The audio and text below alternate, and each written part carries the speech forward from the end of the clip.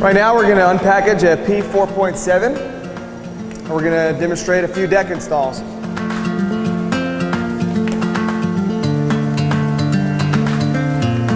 What we have here is a wing series P4.7. What we're going to show you guys is a hard deck install. So let's get started. Starting off with the hard deck, you want to grab the stern board. It has these cutouts here so the water can enter the scupper pipes and out the scupper and self-bail system there. So Aaron, go ahead and hop in the craft. Hand this to him. So what you want to do is leave one side inflated and the other side you want to let some air out. So let's go ahead and do that.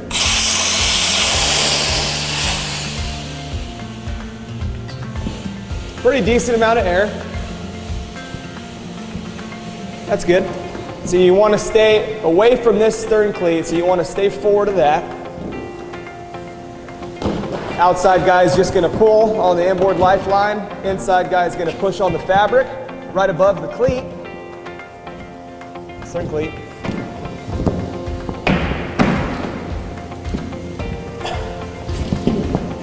Come back a little bit.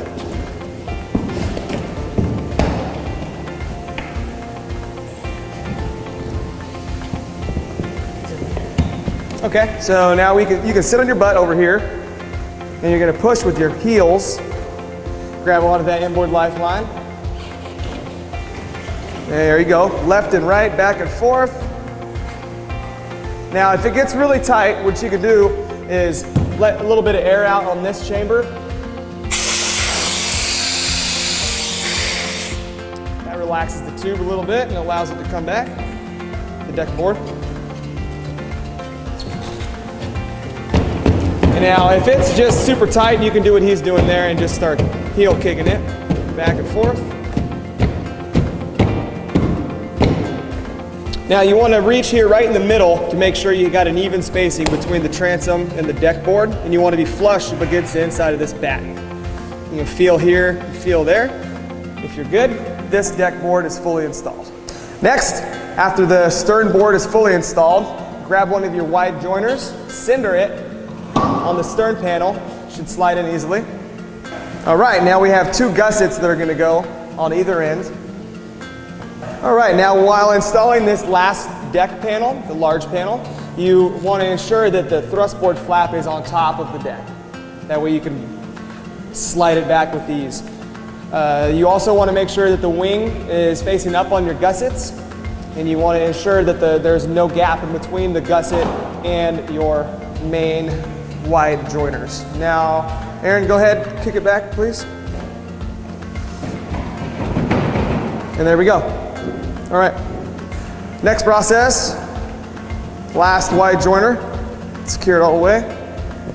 Now your thrust board is tapered because the tube starts to taper as you get towards the bow. So if you don't know which side is which, set it on a flat surface and it leans, the side that it's leaning towards is the side that goes towards the bow. Start with it wedged underneath one side. Now the tube's flat, so the material should fold, and it should be a very simple install.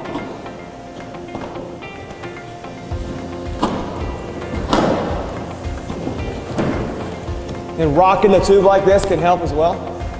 And again, with the spacing, make sure that your spacing is tight, and it is. And what we can do is we can go ahead and bolt down the thrust board.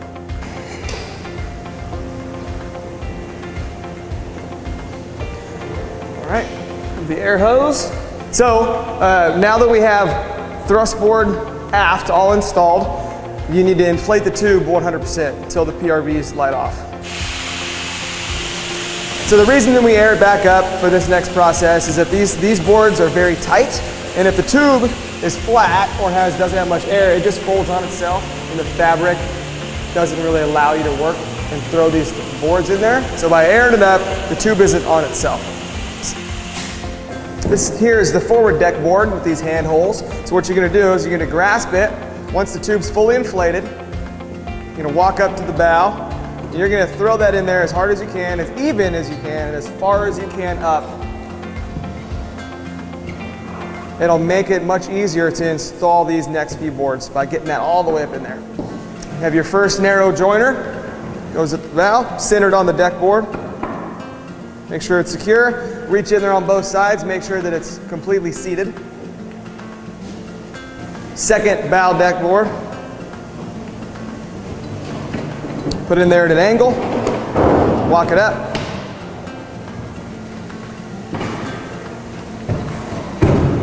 Kick it into place. Reach and feel. Ensure the deck board is seated fully. Next narrow joiner.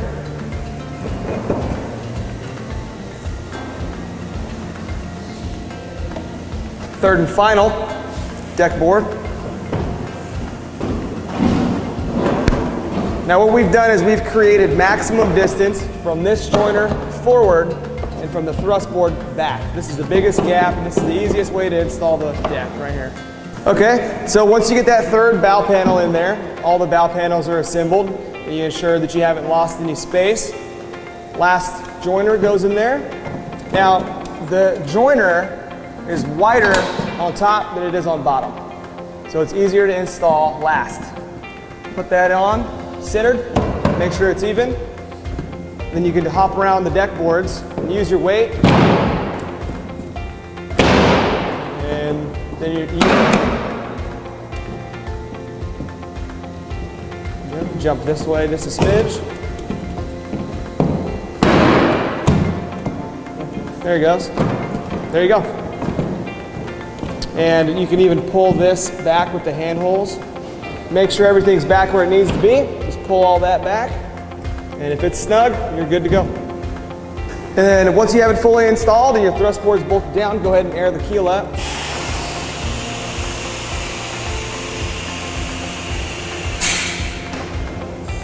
Now when installing the bow deck board with the bow handles, you want to go ahead and shove that in as far as you can with the tube fully inflated. You can sit back on your butt and you can push it up evenly as far as you can, and then go ahead and install that first joiner. Second deck board, make sure that the joiner and the deck board are flush.